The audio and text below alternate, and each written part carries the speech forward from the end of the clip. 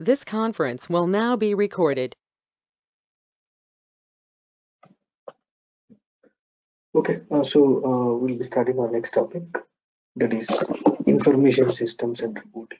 So basically today we will cover the reports. Okay, so the topics that we are going to cover, they are, we will see using the various sources of information for production orders. Okay, using order information system, using object related individual list, how to see the individual list in the reports, using object overview list, how to see this overview one. Okay, and special features of the individual options. Okay, and we will see order progress report.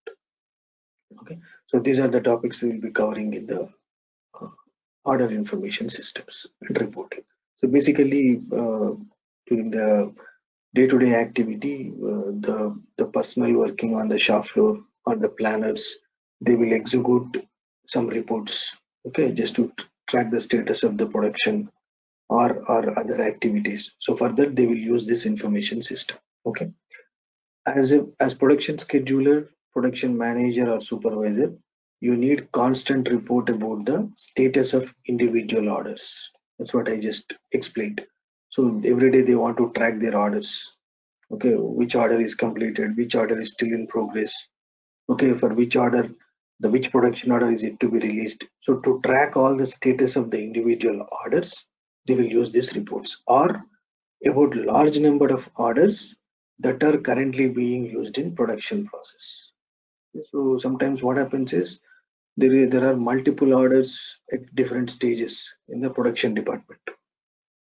To track all those things, they will use this information system. Okay, currently being used in the production process are already confirmed, delivered, or are already been deleted. So basically, just they want to check the statuses of all these orders. So for that, they will use this information system. Okay. In particular, you need a quick overview of orders that have not been started or finished on time.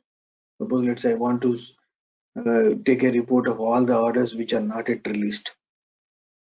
Okay, I want to check which orders are pending for release, or the orders which are completed. Okay, so if you want to take that kind of reports, then they use information system.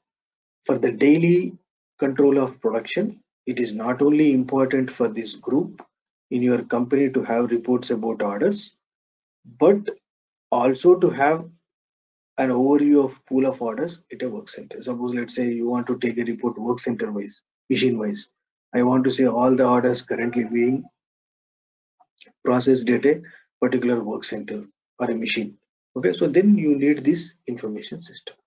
There are several information systems for production orders. So we have many reports, several reports in the system. We will see those reports. Okay. So basically, these are the information systems available. Basically, you have an information system called order information system. Okay. So for this, using this order information system, you can track your orders, production orders, planned orders, and their corresponding objects. This I will show it in the system. Along with that, you have multi-level order overviews for sales order. Okay, suppose let's say in the sales, we discussed this during MTO, make to order. Okay, so they create a sales order. So using that sales order, then only the production gets triggered. So to track all that down level activities, they use this multi-level sales order report. And you have missing parts information system. So let's say we have several production orders. We want to check what are the missing parts available, missing components available for that pool of orders.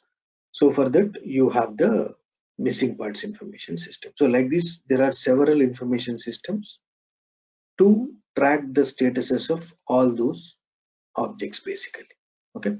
So normally the most widely used one is the order information system from PP perspective. Okay. So basically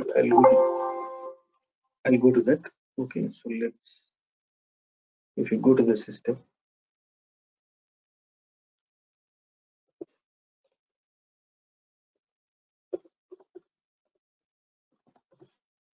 This is the one. So but let me take on one of the product.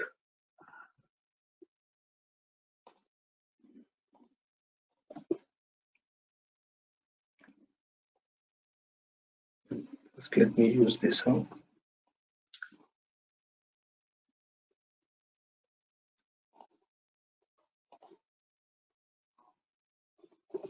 Okay, just give me 1 minute. 027.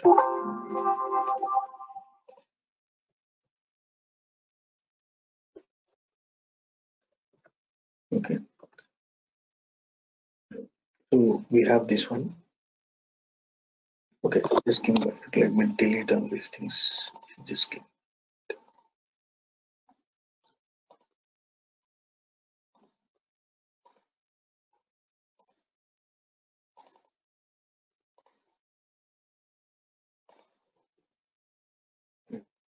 I'm just deleting the existing ones. Okay, let me run MRP once. Planned orders will go.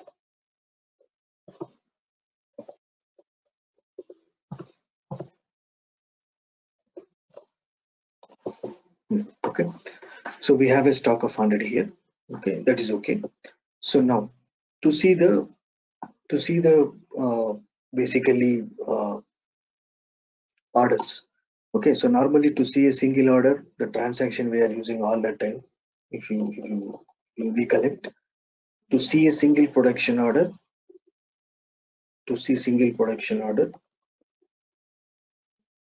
the T code we are using is CO03. Correct? To see the single production order. But let's say I want to see the multiple production orders as a list. So the most widely used report is COOIS. Okay, this is the most widely used report during the production activity. Okay, so to how to go to that report. So on the initial screen, open the folder logistics. Okay, go to production. Here you see there is a folder production. Okay, here shop floor control. Open this. Okay, here you have information systems. If you open this, here you will have all the reports here, the one which I am talking about, COOIS, order information system. This is the most widely used in reporting PP during the production execution. Okay, so now if you observe carefully, here we have reports and here you have normal transactional T codes, normally create, change, all those things. So let's say I want to see only the reports available in the system. Here we are able to see all the transactions, reports and normal transactions. Suppose let's say I want to see only the reports. Okay. So for that, what you can do is once you log in on the command field, type SAP1. You see, type SAP1 and just click on the button as usual, enter. Once you do this, now system will display only the reports, not the other general transaction T codes. It will not show that. Now it will show only reports. So now, if you go to our production, this one, production planning, open this here. Go to production control. Open this. Here you see. Now you will be able to see only the reports. Only the reports. So this is the very easy way to see all the reports, only the reports in the system. Okay, that's how you can see. Anyhow, let me go to the standard menu, back to SAP menu. Now we are back to the normal view. Okay, so now let's go to COIS. Go to logistics, go to production, go to shop floor control, go to information system. Here, order information system, double click. This is the most widely used report in the manufacturing execution. So here you have multiple selection criteria. Okay, if you scroll down in the report, you have a lot of selection criteria here. You see, a lot of selection criteria. Okay, so I will come to this list and layouts. So here in this order information system, okay, you have a lot of